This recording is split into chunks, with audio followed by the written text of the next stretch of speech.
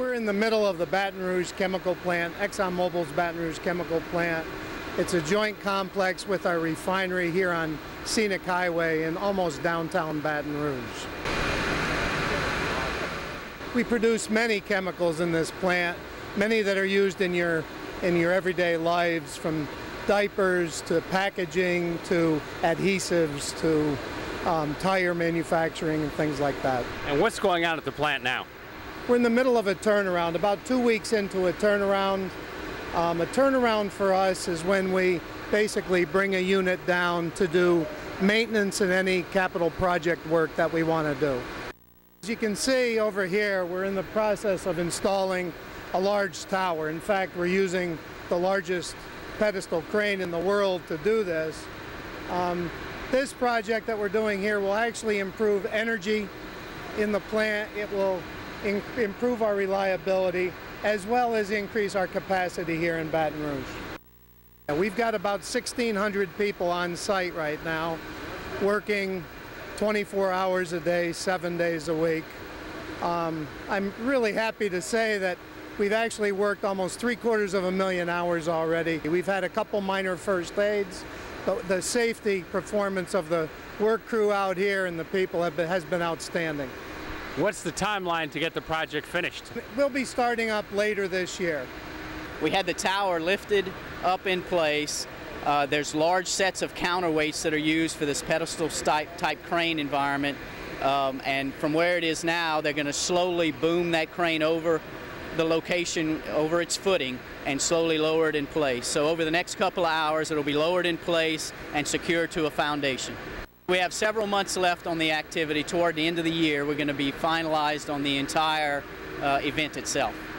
We were able to remove a 170-foot long tower out of the heart of our olefins unit, and this morning we're going back in its place with a brand new improved tower that's really going to set us up for long-term reliability, energy efficiency, and sustainability on our units. This is the largest pedestal crane in the world. It's a 2,500-ton pedestal crane from Deep South, which is a local contractor here that we partnered with really a couple of years ago in order to help us facilitate the lift of these towers. This tower is part of our olefins unit. It's one of the key components, really the heart of our olefins unit. By replacing this tower with an older tower that was over 35 years old, we're able to improve reliability and energy efficiency and productivity on our unit. What does the tower actually do? This is our caustic tower, which is one of the key components of the olefins process. It allows us to process gases and remove the components that we really don't want to purify in part of the process. We actually started the scoping on this project, this activity, over 4 years ago. And I was put in place as the venture manager about 3 years ago to pull a team together to finalize the planning activities, pull an execution team together that really culminates in a couple of months of field activity where we're going to be implementing more than $150 million worth of investment. The crane is a Versa crane manufactured and designed by Deep South Crane and Rigging.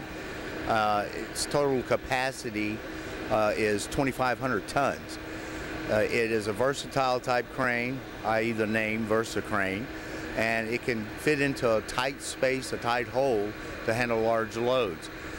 Presently it is sitting in a very tight space where they had to build the boom over pipe racks and over different sections of an existing plant around it. They're lifting a caustic tower. The tower is approximately 230 tons, and they're having to set it back about the distance of a football field, 320 feet. So it's a very unique operation, a specialized operation with a very specialized crane. It's a very slow process. What you're going to see is they basically have tailed up the crane. They have a what we call a tailing crane, a secondary crane that gets on one end until the vessel that was in the horizontal position goes vertical. Once it goes vertical, they pick it up, bring it close to them so that they can swing around and hook into an auxiliary counterweight tray. That auxiliary counterweight tray then, once hooked into, we start stacking some additional counterweights on it to help alleviate the ground bearing pressure. And once that is done, then they'll start the slow boom down process to set it on the foundation. What kind of mathematical equations are necessary to pull off an engineering feat like this? Pretty much all of the mathematical equations are built into the crane. Now, our rigging engineers do go through a long process utilizing our crane charts, the radius of what we've got to work with, all of the parameters of the ground bearing pressure, making sure that we keep under that and distribute the loads through the outriggers. So we generate our own rigging plans for this type of operation and have it reviewed by the plant before we begin our lifting process. Deep South Crane and Rigging is the designer, manufacturer, and the owner and operator of the Versa Crane series. Deep South is a local Baton Rouge home office, is the main area of where our office is at, and employing roughly 120 people from the area. We have a series of Versa cranes, from this one being the 2,500 ton capacity crane that's making this lift right now, down to a 750 ton crawler crane.